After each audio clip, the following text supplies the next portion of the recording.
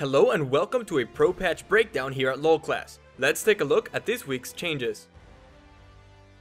For jungle, ferocity is still going to be strong as the damage dealing mastery page. For attack damage junglers like Rek'Sai, Lee Sin, Kindred, and champions that just want more attack damage than defensive stats, you're going to go 18 into ferocity. The way that I think it'll be best for a jungler would be 5 points into Fury. And then if the jungler doesn't need sustain, which most junglers probably won't need sustain, you'll go double-edged sword just for more increased damage. Then vampiricism, bounty hunter or oppressor. Bounty hunter, I would say for junglers where you think you're gonna snowball and get a lot of kills, like Lee Sin or something.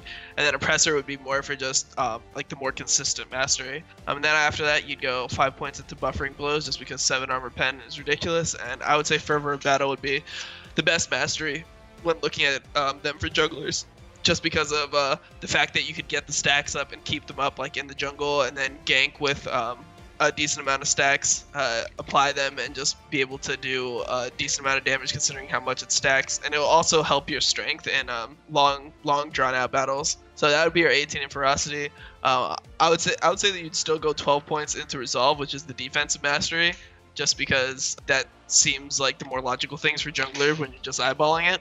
And the way that I think you would do this is you'd go 5 points into unyielding. Yeah, 5 points into unyielding, 1 point into tough skin, 5 points into veteran scars. And then I would say that most people are gonna end up going 1 point into insight just for the increased cooldown reduction on your summoner spells. The cunning tree could also be useful for junglers, specifically ones that want that extra boost clearing the jungle in terms of attack damage and speed and don't really care as much about the defensive stats from resolve. I think the way that you do this is you go 5 points into savagery, which is pretty much the old butcher.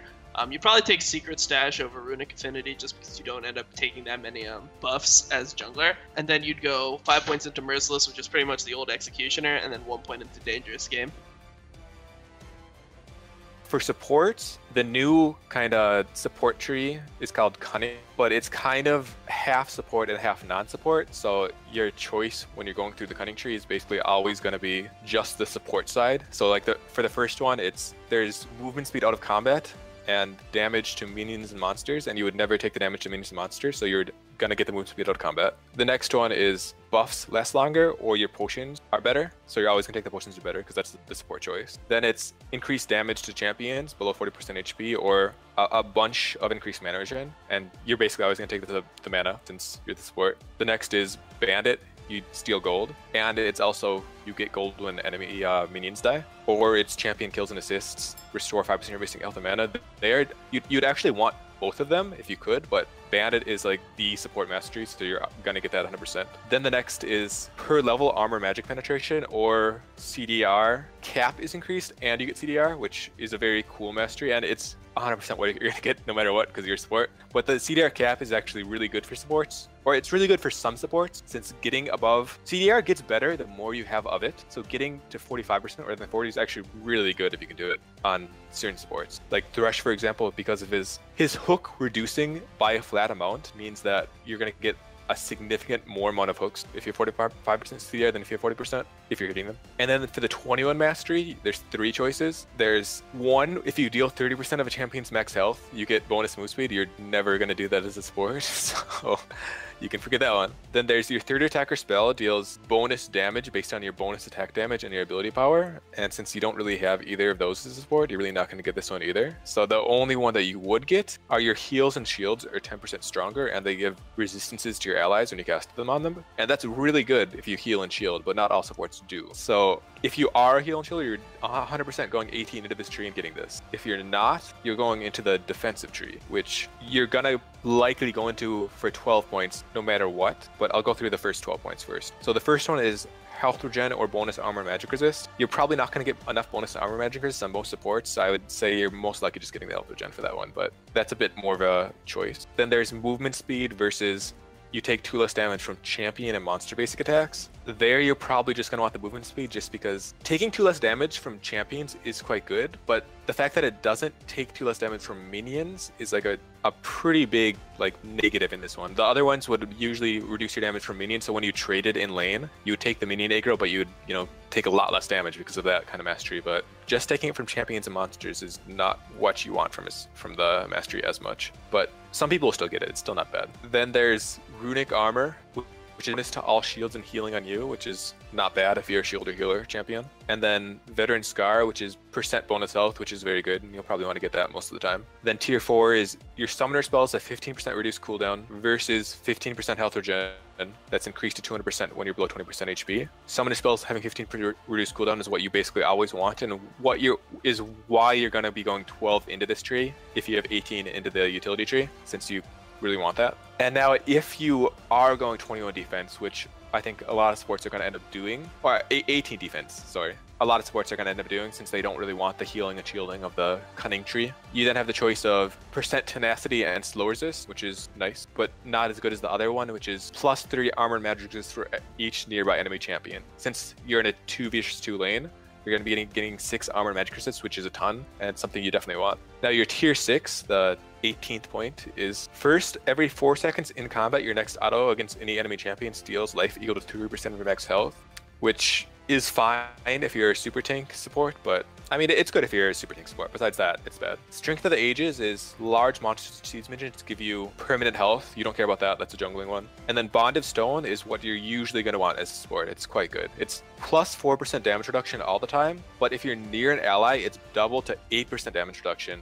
And if that champion is dealt damage, 8% of the damage they would take is also dealt to you. So 8% is reduced from you, and you're absorbing 8% of the damage from your AD carry, which is a very good thing. Like, these are both extremely good things. And that's okay that you have like 2 choices, but once you actually make that choice, it's pretty defined what you're doing in each of the trees. Especially for the utility tree, it's extremely defined on which masteries you're taking, and I wish that wasn't the case. I wish there was more like micro decisions and more choice. I think having more choice allows people to kind of get more benefits from being smart about this kind of thing, and that's what I would prefer.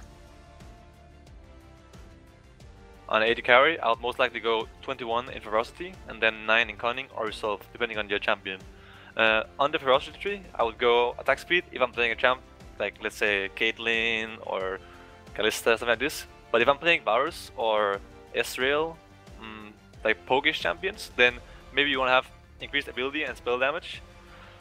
So yeah, you just take attack speed on jumps that attack a lot more with autos, and the other one on casters like Varus, Ezreal, etc. Then in next tree you can go either Feast, which is the old mastery, just remade in a different way. And the other one is more damage and more damage taken, double-edged sword. It's the same one. I mean, I guess if you play a champ where you literally never take damage, you can go double-edged sword. Before, no one took this mastery, but I think I will still go for Feast, since it's a pretty good lane mastery. It helps a lot. In next tree, you can go either lifesteal or you can go for more AD per level. I would most likely go AD per level every time, since lifesteal is not a bad stat, but it's not really that useful, I think, compared to the 10 AD you get at level 18. It's not much either, but I think the AD is better than lifesteal. In next tree, it's kind of a choice, I think. It's more of an early game against scaling, because the 2.5% more damage to targets that CC'd is stronger early game, whereas the Bounty Hunter mastery that gives you 1% more damage for each unique champion you kill is more like strong late game. It's like a buff that gives you 5% more damage if you kill 5 different champions in the game. So I guess it's more of a, if you have CC or if you have an early game style comp, then you might want to take the Oppressor. I'm not sure about this one, honestly. I think I would take the Bounty Hunter one. Then this one is pretty obvious. We're playing AD carry here, not AP carry, so we're going for the arm penetration. And then the last one, I think that the Warlock's Bloodlust is not so useful, to be honest, compared to Fervor of Battle and Deathfire Touch. So I think I would go Fervor of Touch most of the time, because stacking seems pretty, I wouldn't say overpowered, but it feels like you just have 10 stacks all the time in lane. So yeah, I think I'll go Fervor of Battle most of the time, or Deathfire Touch seems more of a, what's it called, caster-ish spell, I mean mastery to take, because it makes the opponent bleed off your abilities. Then most of the time you will always go for the defense, which is Resolve now, or you go, or actually both are like a bit deep. I think it depends on what you want to go here, honestly. But because in the cunning tree there is the merciless mastery, which gives you more damage to people that are low on HP, whereas the other tree you get more tanky stats, which was what you used to take. You used to take more HP, less damage taken from basic attacks. So I think I would go for resolve, and here I would take the HP regen from recovery over the bonus magic resist armor because it doesn't do anything. Then I would take 2 less damage from champion and monster basic attacks, and then I would this is actually an interesting choice. Like Veteran Scars gives you more total HP, which is what you used to take, but the other one is pretty good because it makes you lifesteal more as well. So I think if you play a champion like, let's say, Callista or Kennen, where you build Blade and BT, then I think you can go for the Runic Armor because it gives you a lot more lifesteal. If not, take the other one. Then you have one choice. You have Summon Spells cooldowns or you have Preservance. And here I think I would go always Summoner cooldowns. I think the other tree is kind of good because you get Dangerous Game and the Merciless, but I feel like most of the time I would go for the Resolve 12 points there.